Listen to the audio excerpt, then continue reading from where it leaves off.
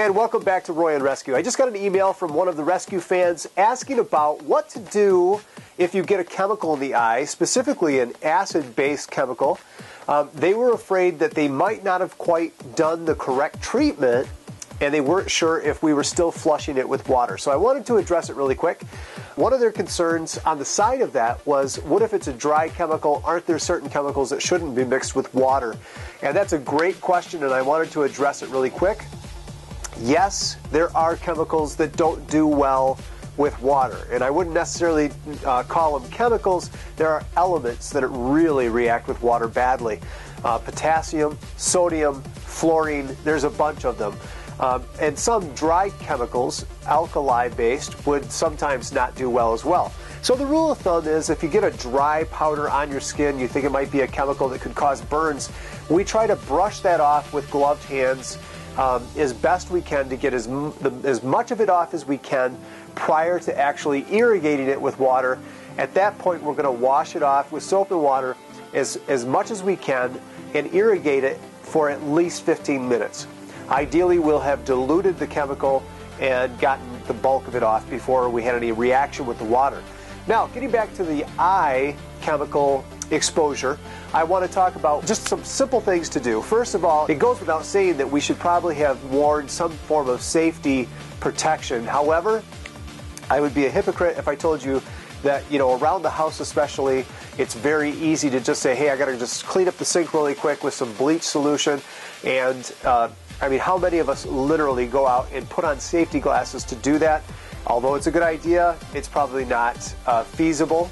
And so we do run these risks for eye exposure from different chemicals. Your over-the-counter chemicals will usually have some form of first aid on the back of the bottle that explain what to do if you get exposure, if you ingest it, if it gets in the eye, so on and so forth, on the skin. Other chemicals that are in bulk might actually not have those types of directions directly on the container. They would have an MSDS sheet, a material safety data sheet. And on that material safety data sheet should include the dangers and what to do first aid while waiting for emergency services.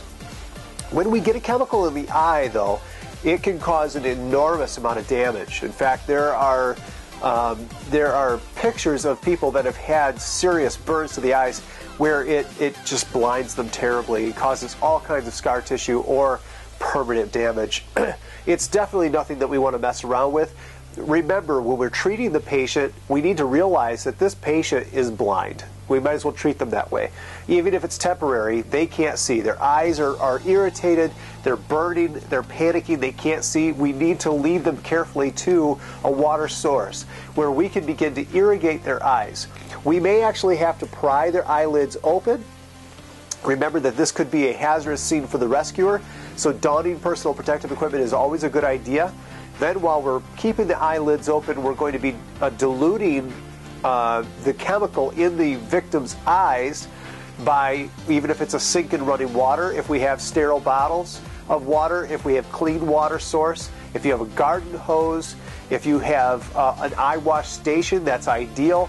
But remember, once we start irrigating the eye, it's going to be a long time. It's going to be 15 minutes minimum to try to dilute whatever chemical has gotten into the person's eye in order to reverse the reaction of that chemical.